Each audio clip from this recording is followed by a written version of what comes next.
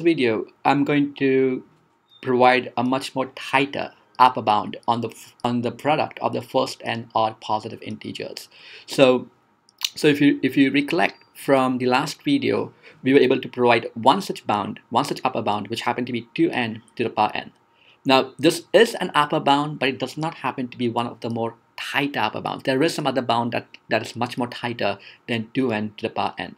So what we're going to do is we're going to figure out what is a tighter upper bound, and I'll start off with by writing down first and odd positive integers as 1 times 3 times 5 times 7 times 9, going all the way up to the nth odd positive integer, which is 2n minus 1.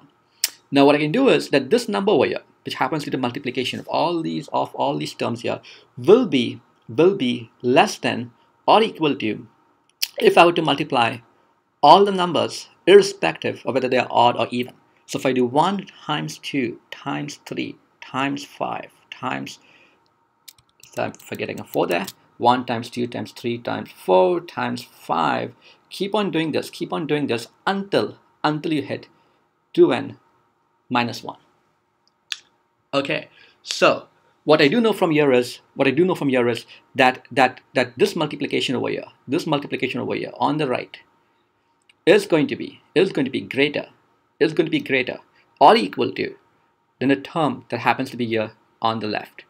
So if this term over here is f of x, this is my g of x, then I know that I can take some constant, multiply this with g of x. So again, we're looking at the absolute values here, looking at the absolute values over here, okay, and this term over here will be greater or equal to f of x for some n that happens to be greater or equal to k.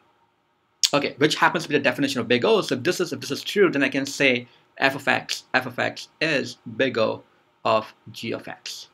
Okay, so what is this term over here? 1 times 2 times 3 times 4 times 5 up to 2n minus 1. Well, this is nothing but the factorial. It's nothing but the factorial, which happens to be 2n minus 1 factorial. So if I were to provide an upper bound on the product of the first and odd positive integers, I have one such estimate, which is 2n minus 1 factorial, and this number over here will definitely be an upper bound on this product of n odd positive integers. Okay, so I can now say f of x is big O of 2n minus 1 factorial. And if you want to clean this up a little bit further, if you want, you can go up to one extra number. So I can do 2n minus 1 times 2n, and I can simply say 2n factorial just to clean up that minus 1 there. Okay,